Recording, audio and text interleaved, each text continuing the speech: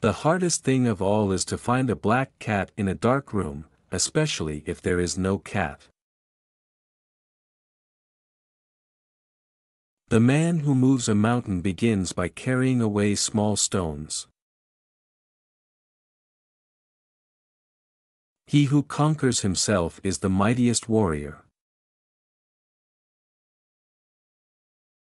Look not at what is contrary to propriety, listen not to what is contrary to propriety, speak not what is contrary to propriety, make no movement which is contrary to propriety.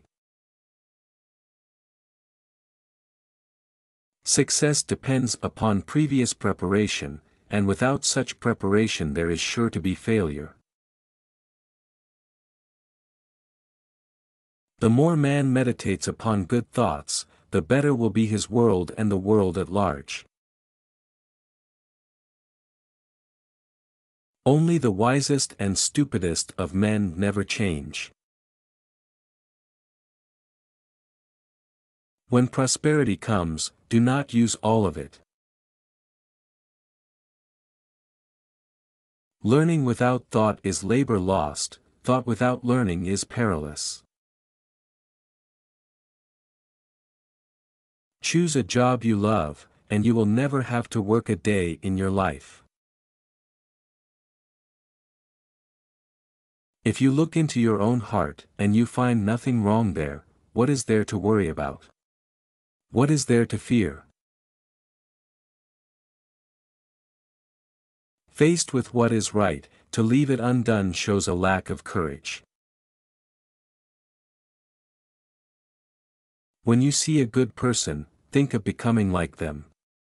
When you see someone not so good, reflect on your own weak points. Do not impose on others what you yourself do not desire.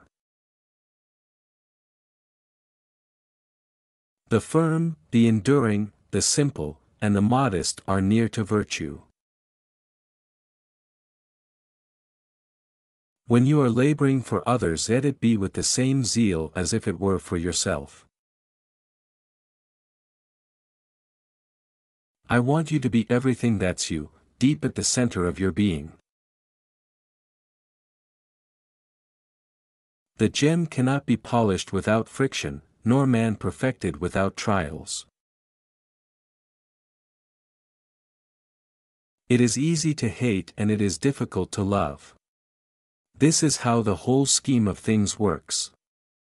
All good things are difficult to achieve, and bad things are very easy to get. He who speaks without modesty will find it difficult to make his words good. Never contract friendship with a man that is not better than thyself. When you know a thing, to hold that you know it, and when you do not know a thing, to allow that you do not know it, this is knowledge. Go before the people with your example, and be laborious in their affairs. To see and listen to the wicked is already the beginning of wickedness. Old age, believe me, is a good and pleasant thing. It is true you are gently shouldered off the stage, but then you are given such a comfortable front stall as spectator.